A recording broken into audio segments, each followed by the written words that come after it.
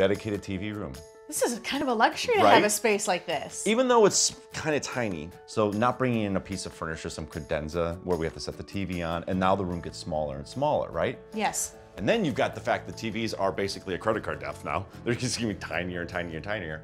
Why have that creep into the room any further? With a fixed TV mount, we can get this thing as close to the wall as possible. Fixed position mount's also great if you know exactly where your furniture is going to be because you know where your eye level is going to be. Also take a look at this room. We have one window. We don't have to worry about necessarily our glare. We're going to put a fixed position mount up. Clean, minimal. Done. Perfect. Put my show on.